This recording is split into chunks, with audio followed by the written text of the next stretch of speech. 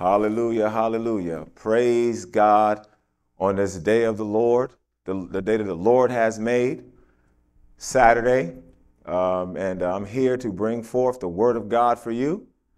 And hopefully this message will bless you, will reach your heart, will cut your heart, and will cause you to seek the Lord with all your heart in these last days.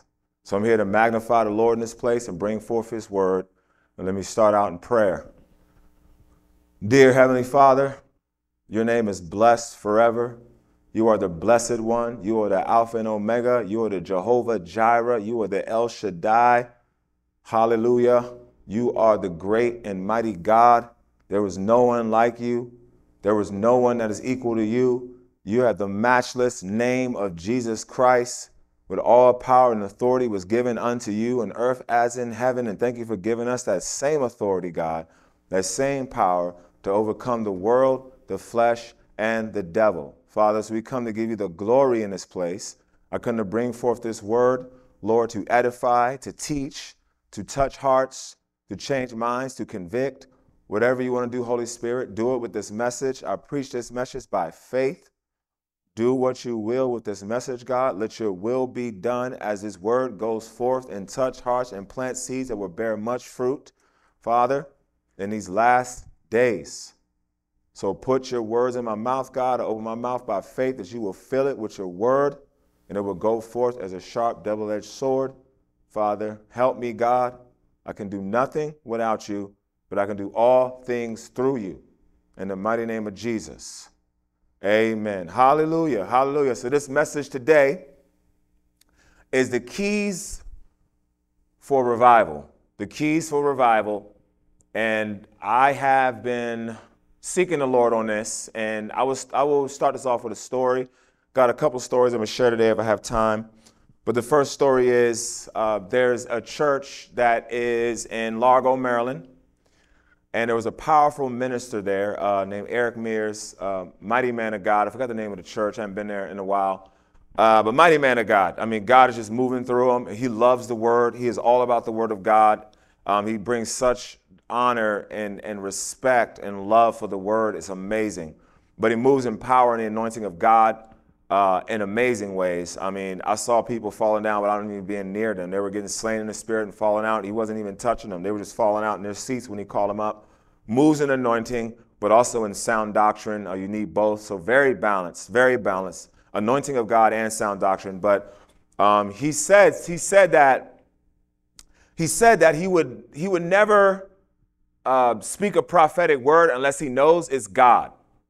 He would never speak unless he knows it's God. I'm the same way. I'm very hesitant on saying I hear God and speaking a prophetic word unless I know it's God. And when I step forth and do it by faith, it always blesses the person and edifies. So he said that at the same day he was doing service. He said, I never speak the word of God unless I know it's God. I'll speak a prophetic word unless I know it's God. So that same day, interestingly, God was moving, the power of God was moving. So I was just sitting in my seat and I was just in the spirit, had my hands lifted. I was just in meditation before the Lord and just taking in everything that was happening. And then he said, you with the carpe diem shirt. And I had a carpe diem shirt on. Seize the day, right? We need to seize the day. Seize this hour for the Lord. Amen. And he said, you with the carpe diem shirt, come forth.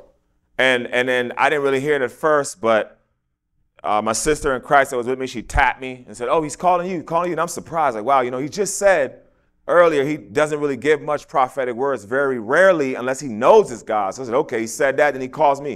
I think he only called 2 people that day. So I know without a doubt it's God. So he brought me to the front, and then he laid hands on me. The power of God hit me. I hit the floor. And then he told me, he said, there's 2 things the Lord is saying to you. He said, number 1, there is more. There is more. That was it. And he said, number 2, pure revival. And he said, now you go seek God and find out what it is. And God hasn't been giving me keys of pure revival and showing me what this means in his revelation for the body of Christ. And first, I'm really embodying this and getting a perspective of this and getting a revelation of this for myself and walking in it for myself. Because you got to walk in it yourself before you can teach it or preach it. Amen. So I've been seeking God, and he's been giving me keys for pure revival. And I feel like it's time that I share some. So this is the first part, the keys to revival. All right. And the main launch pad verse is in 2 Chronicles 7, verse 14, which a lot of believers know. And this was when Solomon dedicated the temple to the Lord. And the Lord spoke. Hallelujah. After he dedicated, he said a prayer, mighty prayer, dedicated the temple, and the Lord responded in this way. If my people, which are called by my name, shall humble themselves and pray and seek my face and turn from their wicked ways, then I will hear from heaven. I will forgive their sins and I will heal their land. Now my eyes shall be open and my ears intent to the prayer that is made in this place. Now, we know that God's word applies for yesterday, today, and forever. And there are keys, there's nuggets, there's revelations, there's teachings in all of God's word. As the Bible says in Timothy, that all of God's word is God-breathed, all of it. And it's good for instruction and teaching and admonishing and convicting and building and edifying. And, you know, that's what God's word does. And all of it's God-breathed, and all of it is relevant in some way, shape, or form. And this scripture is certainly relevant for revival. And there's another story I heard. I was trying to find it on my phone, but I know it's of the Lord. I know it's true that there was a revival that happened. I'm not sure if it was the Welsh revival. I'm not sure if it was the Azusa Street revival. Not quite sure what revival this exactly was. However, there's a story that touched my heart. I would never forget it, where there was a group of people, group of believers seeking God for revival, hungry, seeking God, crying out. And there was one man that stood up and said, Lord, in 2 Chronicles 7:14, you made a promise. And he spoke out this word, and he recited this word, and he spoke it out. And he said, Lord, we have been doing all these things that are listed here, humbling ourselves and praying, seeking God, turning from their sins. All these things that they said he did, they did, and revival broke out. Amen? So this is certainly one scripture of many that is a key to revival. And revival broke out that day. And he said, we humbled ourselves, we prayed, we seeked your face, we turned from our wicked ways. Hallelujah. Amen, amen. So the first part of this passage that we're going to focus on today is turning from our wicked ways. And I'm not going in chronological order. I know humbling is first, prayers first, seeking his face. We'll get all into that. But I think repentance is a big key. You know, John the Baptist said, I'll give you a baptism to repentance. And that was before Jesus came, and in the baptism of the Holy Ghost. Amen. John said, there's one that comes before me whose sandals I am not worthy to loose or to fasten. He will come and baptize you in fire and the Holy Ghost. John the Baptist is only baptizing in water for repentance. But I feel like it's very critical for the body of Christ to understand that repentance is the first key, to turn from our wicked ways. Amen? Turn from our wicked ways. Hallelujah. That's the first part. That's the groundwork. Now I'm going to go, turn with me to chapter 2, verse 4. On the first verse, passage I will focus on repentance. I've got a couple for that. And I got some more stories to share. So I'm starting at Romans chapter 2, verse 4. Or despise you the riches of his goodness and forbearance and long suffering, not knowing that the goodness of God leads you to repentance? But after your hardness and impotent heart, your hardness and impotent heart, treasure up to yourself wrath against the day of wrath and revelation of the righteous judgment of God, who will render to every man according to his deeds. So that's the first one, that the goodness of God leads to repentance. It is the mercy of God. It is the forbearance of God, as the word says. It is the patience of God that leads people to repentance. God is not slack. We're going to go to another verse where he says that. God is not slacking one bit. He is a God of justice. He is certainly a God of wrath. And God loves justice, as the Bible says. He is a just and righteous God. So repentance is necessary, and God will wait. He will wait. He will wait. He is long suffering. So he'll suffer a long time. God suffers, and he suffers a long time for all his creation, who he loves so much, loves so dear, that want to have a hardened heart against him, a hardened heart against his will, think they know better than God, and go against God's will and think they know better. The Bible says there's a way that seems right to a man, but it leads to death. It leads to death. A way that seems righteous and right to a man made of dust. We're all made of dust and flesh. We don't know. We're not too more higher than the animals. Evolution says we're made of monkeys and all this other things, and we come from some creatures and everything. So man even thinks lowly of themselves, not that they're made in the image of God, a spiritual being, a mighty being, but that we come from little ferret-looking creatures and gopher-looking animals that we evolved from, which is ridiculous and satanic, and that's not my opinion, that's facts.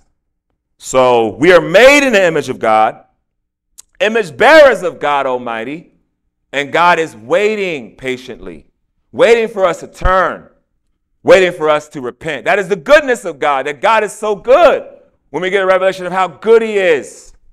How good God is. Amen? His patience, his long suffering is so good. Amen? When we fail, when we sin, when our conscience is ringing in our hearts, when our conscience is tearing at us, when we're so hurt, I shouldn't have said this, I shouldn't have did that. I shouldn't have done this wickedness or harmed this person, or look what I've done here. Look what I've done there. I got this person crying. I had this person broken. I said the wrong thing here. When that sting in our conscience, as God pretty much checking us, we have a sting there, a pain. The Bible says the sting of death, right? That sin is a sting of death. It will sting you inside. And everyone knows they felt it, that in your conscience. But then you realize that with so many sins, so many violations, so many times our conscience has weighed us down when we say, oh, I'm a failure. I made a mistake. I've done this. I've done that. And God is still patient. We still wake up another day. The sun still shines on us. The rain still falls on us. He still provides us with water. Amen. Let me get a sip.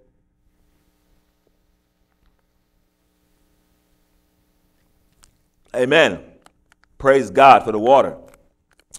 So we still get, God does so much. We enjoy family, friends, money, success, food and drink, parties and laughter and movies and amazing experiences that we all experience, more or less. And God, he gives all these things to us. He doesn't deny us these things.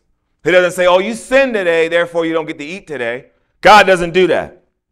His goodness endures. His long suffering lasts. It endures the test that we put him through as we sin and we rebel and we break commandments of God. And God still stays his hand. He still watches over us.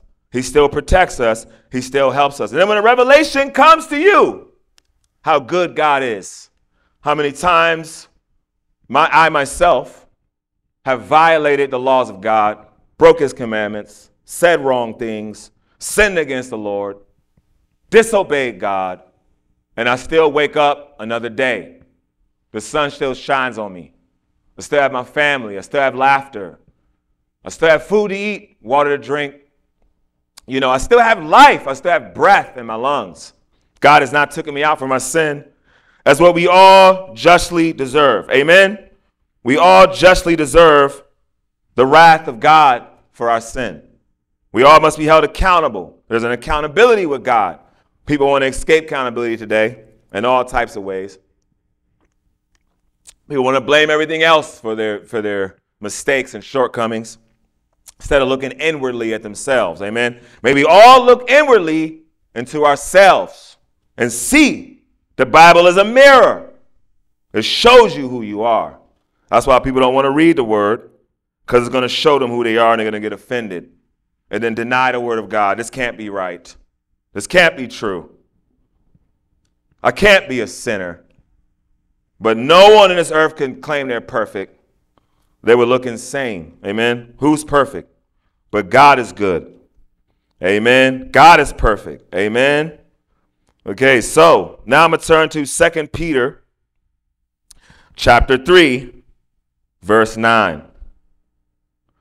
The Lord is not slack concerning his promise, as some men count slackness, but is long-suffering to usward, not willing that any should perish, but that all should come to repentance. Look at that again. The goodness of the Lord leads us to repentance. Amen, amen. And God doesn't want anyone to perish. Hallelujah, hallelujah. That blesses me. But that everyone should come to repentance. The goodness of the Lord leads us to repentance. His patience, waiting for us to be broken and broke down and suffering in a bed of sickness and death, broken relationships, drama and cursings. God help us. God help us all, including myself. Because I won't stand there and act like I'm got it all together. I don't. It's a beautiful mess, my life is. A beautiful mess. But God is so good. God is so good in it all. In my beautiful mess, he's making something beautiful. He gives us beauty for ashes. When we're broken and we're in ashes and everything's brought asunder and everything's in ashes around you, your whole life is in shambles, God can take it and make something beautiful. Amen. And he's the only one that can do it. No one else. Not your science, not the medical world, not man's knowledge, not money, not fame, not popularity, nothing. When somebody's broken and they own ashes of their own sin, their own mistakes, the evils and sins of this world, when they're left there, imagine, I see it in my mind's eye, in my spirit, someone sitting covered in ashes and dirt. I think about Palestine when I think about this. All the young people, all the children, bombed, decimated, sitting in their ashes. Our life is like that. And they say ceasefire, ceasefire. And Israel's saying we're not ceasing fire. We're going to keep going. That's how the devil is when he destroys your life. He say, oh, help, oh, stop, oh, make it stop. You're not talking to God, you're talking to the devil. He's not going to make it stop. He will keep bombing and bombing and bombing until there's nothing left. But God will give us beauty for ashes. When we repent, when we turn to God, when we realize how good he is, when he's been waiting and waiting and waiting and waiting. But look, but the day of the Lord will come as a thief in the night, in the which that the heavens shall pass away with a great noise, and the elements shall melt with fervent heat. The earth also and the works that are therein shall be burned up. Seeing then that all these things shall be dissolved, what manner of person ought you be in all holy conversation and godliness, looking for and hasting to the coming day of the Lord, or the coming day of God, wherein the heavens are being on fire, shall be dissolved, and the elements shall melt with fervent heat. Nevertheless, We, according to his promise, look for a new heaven and a new earth wherein dwells righteousness. The new heaven and new earth will be righteousness. Righteousness. Right with God. There will be no unrighteousness. There will be no wickedness. There will be no enemies of God in heaven at all. Righteousness. And if you think this earth is wonderful, if you think that you think heaven is, whoever went to heaven, people have went to heaven and came back, they didn't want to leave heaven, they didn't want to come back to earth. You can look up plenty of stories all over the internet. People don't want to come back. They don't. They cry, they're upset, they get a taste of heaven, they get a taste of God's love. They don't want to come back to this wretched earth. I wouldn't either. Can't blame them. Coming back to these ashes of this earth, brokenness and death and sin. But, there'll be a new earth far better than this one. New heaven far greater than the heaven there is now. God's going to make everything new. And he's going to use a fervent heat. That's intense. That's passionate. That heat.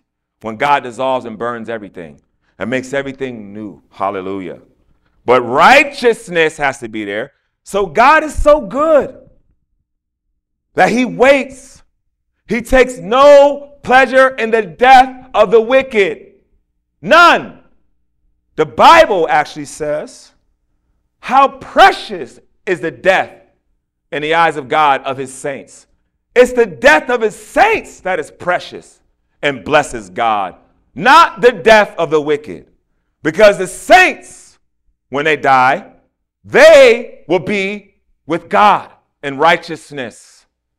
So as precious in God's eyes, God's like, come to me. Oh, come to me, my child. Oh, yes, hallelujah. However, the wicked, God does not at all and one bit take pleasure, because he knows their destination is eternal fire, death, separation from God. It breaks God's heart. So God is good because he's waiting. He's waiting so patiently for us to turn. Hallelujah. Now let me go back to Romans 2, because there's a part that I wanted to focus on here. Romans 2. Romans 2. I'll start back at 6. I want to go back here. I feel like the Holy Spirit wants me to go back here. There's a part I missed, and share a couple stories on repentance in my own life.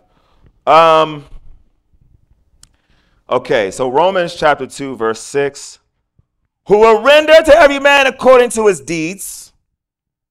Render to every man according to his deeds. There's accountability, ladies and gentlemen. There is accountability. There's accountability on the earth, isn't it? A job renders you according to your deeds. You get paid, you get a paycheck according to your deeds. I'm in banking, I'm basically in sales. They look at all my stuff. They look at all the sales force. They look at call it sales force. They look at all this incentives plan. They look at all my stuff, 5% here, 5% here, 20% here, wait, all that. They look at everything that I'm doing. And then I'm rendered according to my deeds, right? A raise, a promotion, we get a bonus. If you don't do things if you don't do what they ask for, if you don't follow the guidelines, specific guidelines that they ask for, you're held accountable, meaning you can get write-ups, you can get fired, you won't get your bonus, different things. So that's just in jobs, right? You're rendered according to your deeds at work. You're rendered according to your deeds with the laws of the land. Simple, you do a crime, you do the time, right? You're rendered according to your deeds. There's accountability. People pay you back. You earn wages for what you do. You reap what you sow. People play evil for evil a lot. Oh, you done evil to me, I'm going to do evil to you. Look at Israel. You killed 2,000 of ours. We're going to destroy and decimate the entire nation. Look at it. Look at it. Look at it. Look at it. According to the deeds of others, people are rendering back and paying back what was done to them.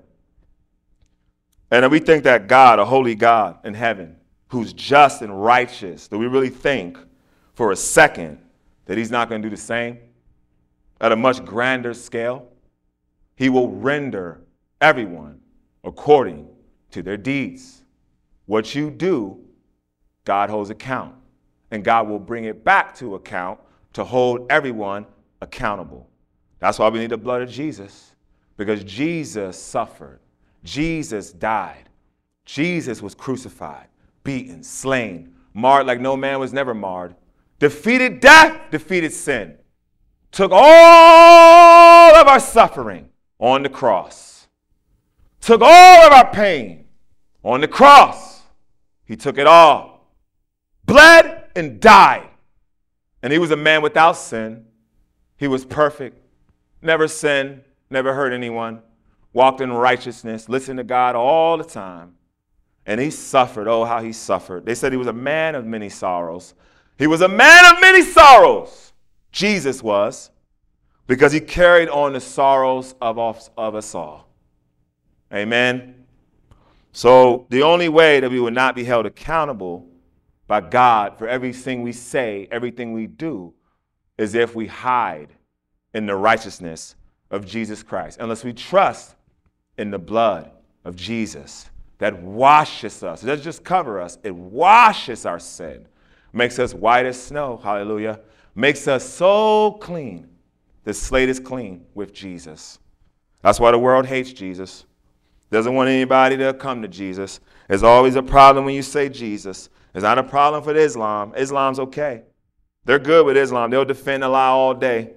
Liberals, whoever, they'll defend Allah. They'll defend Allah. They'll defend Muslims. They'll defend that. They'll defend Hindu. They'll defend Buddha. They'll defend New Age.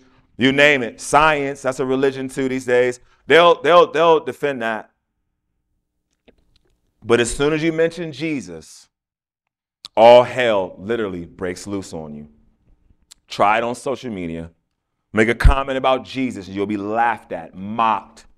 And the Bible's always proven true. In the last days, there'll be mockers, there'll be scoffers. I see them all the time on the internet. Mockers and scoffers. Hyenas is what they are. Jackals and crackling hyenas. You try to glorify Jesus, and there you go, you get laugh emoji, laugh emoji. And I told one guy, I said, y'all are a bunch of hyenas. I'm a lion. I'm a lion being jumped and attacked by laughing hyenas. They didn't like that. It struck a chord. But I know it was true. Just laughing. You have no clear argument. So that's my point. I try to glorify Jesus, and I think it was in a comic book thing, a comic superhero page. Silly that I'm in there. But I'm in there glorifying Jesus. Because they started bringing up, false gods and glorifying, I won't even say his name, some monkey king and all that. So I said, no, Jesus can wash him. Jesus would dog walk him. And next thing you know, I get all types of attacks and laughing jackals come out the woodworks. So, hallelujah. So yeah, you can't bring up Jesus. It's always a problem. They want to suppress the truth with their wickedness, as the Bible says. So let me continue here. So render to every man according to his deeds. Verse 7. To them who by patience and continuance in well-doing seek for glory, hallelujah, and honor, praise God, immortality, thank you, Jesus, eternal life, woo. But to them that are, so look at that. He renders to those, right? To them who are, let's catch that. Render to them according to their deeds, to them who be patient, continuance in well-doing, seek for glory, that's what they seek for, honor, immortality, eternal life. So, you see, God will render you according to your deeds. If you're seeking the Lord with patience, because you need patience in this world, seeking for glory, honor, glory, the glory of God. You're seeking the glory of God. You're seeking for honor, to honor the Lord and honor those around you as well. Honor your family, honor your brothers and sisters, honor your co-workers, honor everyone. Show people honor. You got to show people honor just for being made in the image of God. Amen. They get honor just for that. Immortality, we know that's eternal life. Immortality. Who wants immortality? You're only going to get it through Jesus. Amen. I want to be immortal, live forever. Amen. I will with Jesus. Praise God. But to them, so that's what happens with, according to your deeds. So if you're seeking the Lord, seeking his glory, which I mentioned before, is only found through Jesus Christ. He is the only way to find any of this. We can't do it on our own, right? But to them that are contentious, or another way of saying it is selfishly partisan. Interesting. Selfishly partisan. That's deep. Let that sink in. Contentious or selfishly partisan. But to not obey the truth, but obey unrighteousness, indignation, and wrath. That's what comes to those who are selfishly partisan. Selfish is a strong word. It's a very strong word. Because most people that don't want to see God are selfish. Amen. They only want to live for themselves. They think they're always right. They think they know the truth. As I said before, a way that seems right to a man, there's a way that seems right to a man that leads to death. That way is selfishness, pride, all about me. You know, you can tell in the world it's all about me, me this, me that, I this, I that, I want, I this, they did this to me, they said that to me. It's selfishness and self-seeking, right? We have to come out of the me, and I'm speaking to myself too, amen? Because I'm guilty. I'm not standing here like I'm not guilty, just so that's clear.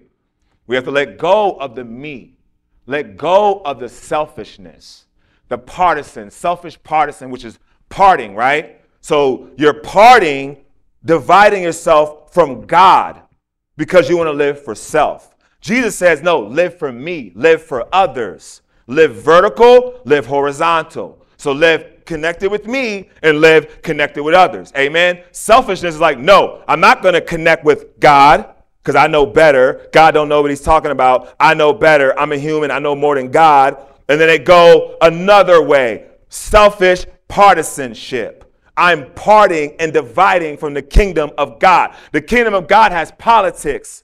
There's politics in the kingdom of God. There's an army in the kingdom of God. There's a king in the kingdom of God. Amen? There's a king. Hallelujah. His name is Jesus. Hallelujah. If you part from the ways of the kingdom, you're going into another kingdom, the kingdom of darkness, where it's celebrated, where there's selfishness, vile ways, wickedness, the flesh, the me-ism. The devil is selfish. You know, let's go into that, right? With the devil, what did he do? The most beautiful angel. The Bible says he had jewels all over his body. The Bible says he had instruments in his body. Can you imagine? He could just speak and it would be the most beautiful symphony that an ear never heard. He was so beautiful. Amazing was Lucifer, right? But he got so into himself. He saw God, the most beautiful, most powerful, all powerful.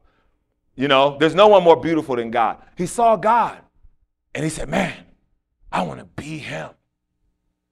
I want to be him. See what I'm saying? Me.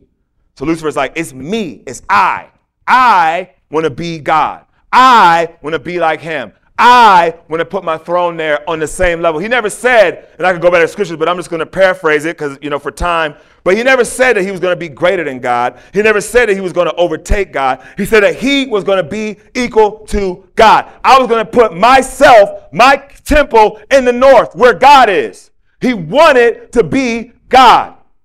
And then God sensed it. Wait, somebody wants to be me. Somebody wants to be on my spot. Someone wants to be on my level. Someone wants to take my glory. Wickedness, iniquity was found in Lucifer. And with that seed of selfishness, that seed of me, I, which we see in humanity destroys lives, countless lives, this self-centeredness corrupted Lucifer to the point where he even deceived a third of the angels and turned them against God. And I believe it was music, in my opinion, because music hypnotizes people, let's be honest. And Lucifer was the best musician, so it's obvious that he sang songs and ballads and influenced a third of the angels and gave them this whole lie and this whole picture and this whole imaginative glory. Oh, you know, follow me, and I'm going to do this, and I'm going to do that, and I'm going to, come on. Such a deceiver. And he's still doing this today. deceiving millions and billions of people. Self-help, self. Oh, build yourself. Do this for yourself. Oh, yourself. You don't need God. Trust in yourself. But last time I checked, when somebody gets cancer, they're running to the doctor. Last time I checked, somebody breaks a leg, they're running for a cast. You can't help yourself. Can you heal a bone yourself? Can you rebuke cancer yourself? Like if I say, oh, in the name of Joshua, I command this cancer to go. Are they going to listen? Is the disease going to go? No. But in the name of Jesus, diseases go all the time. All the time. Amen. So, being contentious, contending against God, you will, but obey unrighteousness, and they obey unrighteousness will lead to indignation and wrath. Indignation, which is a righteous indignation, a righteous anger, and then wrath of God, the punishment that we all justly deserve outside of Jesus. And then look here, verse 9. Tribulation and anguish upon every soul of man that does evil, of the Jew first. Interesting. And also of the Gentile.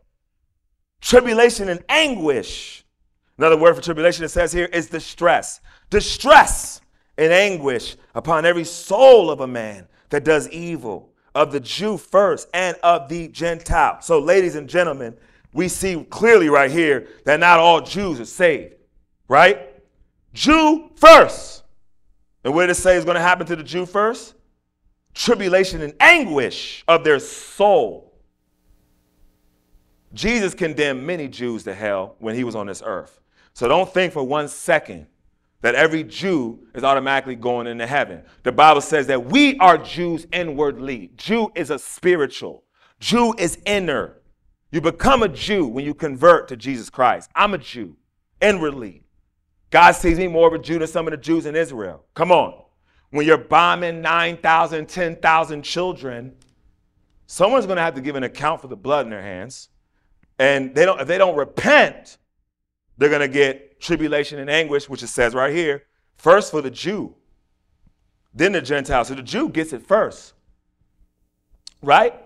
But glory, honor, and peace to every man that works good, to the Jew first and also to the Gentile. For there is no respect of person with God. I repeat, there is no respect of person with God. Meaning he don't care who you are. He don't care what race you are. He don't care how good you talk, how pretty he made you, how beautiful, how many muscles, how popular, how good you are on social media with your filters and your this and your that and your false imagery you put on social media, which they all mostly do. They always want to go to highlight reels, but they don't want to put the camera on when they're going through their ashes, right? God's no respecter. So he's no respecter of a Jew either. If you were born from the seed of Abraham, what did God tell them? The Pharisees said, oh, we're of the seed of Abraham. So what? I believe Jesus told them they were children of the devil. Come on. I want to find that verse. Children of the devil. Jesus was calling some children of Abraham. So we have children of Abraham in Israel today. And if they're supporting massacring and slaughtering Palestinians, we have a problem. And I support Israel because I support God. But I also do not support slaughtering and not doing a ceasefire. So I'm just speaking on that. And God has led me here because as we see, says that God's no respecter of person. So he could care less if you're a seed of Abraham, if you're of the promise of Abraham. If you do wickedness, if you're evil, if you're contentious against God, you will pay. If you don't have the blood of Jesus Christ to wash you of your sin, there is no other way to heaven except through Jesus. That goes for Jew, Gentile, whatever the case may be, right? So, hallelujah. I'm going to finish up here. So that was the first key to revival is repentance, to turn from our wicked ways. God's not bringing no revival if people aren't repenting, turning from their sin, asking God to search me, God. Search my heart, like David said. Search it and find any evil in me. Like God had to search Lucifer and found iniquity in him. God, search me. Is there iniquity? Is there a contentious, selfish bipartisanship against the kingdom of God, against the ways of the Lord, against the politics of heaven? Is that in me? Search me, God. And when God convicts you, when the Holy Spirit starts pointing out things in your mind, you know it's a spirit. And don't ignore that voice, but listen to that voice and say, Lord, help me. You know, and repentance is also, it's a thought, it's a mindset. The ways of God, remember I said, a way seemed right for a man that leads to death. So it's a way of saying, hold on, the way of humanity, the way of this world, the God of this world is the way of the world. The way of my flesh will lead me to death, destruction. But the way of the Lord will lead me into righteousness, immortality, eternal life. Lord, your way is better. It's a mindset. Repentance is also a mindset. Even if you can't overcome your sins right away, right? We wrestle. We struggle with the flesh. We wrestle with the devil. It's not easy. You can't cut everything cold turkey, but God can help you. God can strengthen you as you just seek him every day and say, Lord, your ways are better. Lord, help me with my sin. Lord, help me overcome. Lord, your ways are better. No other way is better than the word of God. Read it, test it for yourself. Test the word of God. Prove him. God said, prove me in my word. That's the one thing you can test God in. His word. He says it in here. Look it up. He said, test me on my word. Prove me on my word. Prove God on this. If you doubt it, then it's just a man-made book. If you don't think it's God-breathed, try it and see if it works. Try it. And then that's repentance. God, your way is better. Your word is better. Let me get in your word. Let me turn from my sin. And I believe that is the foundation for the key of revival. And that's the first step. And we'll get to the other ones next time. Amen. And then I'm going to share a quick story, right? Because this is one that God put in my heart. When I was in devil worship, real deep, I had a pentagram on my wrist. I had my Egyptian ankh on my neck. I had pentagrams. I was going to get tattoos, demon tattoos. Thank God I didn't. But I was really in deep in Miami, in deep with devil worship, talking to everybody, telling them, preaching the gospel of Lucifer, Luciferian gospel, all this type of stuff. And then I went and stayed with this guy named Tall, straight certified gangster, no joke, bodies upon bodies. Been in prison many times. He's been in prison so much, he showed me the scars on his ankles from the shackles of how many times he's been on the chain gang. Showed me pictures of him in prison. This guy was serious. Everybody was scared of him in the neighborhood. They called him Debo. But I love him. He's a brother to me. I miss him. I wish I would see him. I hope he's okay. It would be good if he heard this. So me and Tall was staying up all night. We're drinking. We're drugging all night. We're chilling. My first night there, actually. And so I was blown away. I'm like, man, this is wild, man. I'm in Miami. I'm like, this is crazy. I'm in the hood. I'm with this gangster. This is crazy. So, but then we got into the debate because we were debating throughout the night about Lucifer, the devil, and because Tall was a Christian, even though he was a straight goon, he was a Christian. And Tall was like, nah, man, it's not the devil. Nah, it's God, man. You got to stop tripping, bro. Stop tripping. But then there was a moment, like we were sitting, and I never forget how he looked. He was on the couch. It was kind of dark in the living room. It was late at night. We're sitting there, like I said, we've been drinking, drugging, we're just talking. And then we started talking about this whole thing about the devil and stuff. And I'm telling you, like I know the Holy Spirit took him over because he started talking to me in a way that was different. It was like he switched. His face was different. His eyes were different. Even though I was high, I just noticed like, wait. Something's different right now. And he kept saying something like, in the words of like, I hope you're hearing what I'm saying, or something like that. I hope you're hearing what I'm saying, because what I'm saying is, it was almost like I know the voice of God. So it was like the Holy Spirit was saying, I just hope you're listening, basically. But he said it in like a poetic way. I wish I could remember, but it was a beautiful language. He was like, I just hope you're hearing what he was looking straight at me. And he told me this. He said, okay, so you want to talk about the devil, right?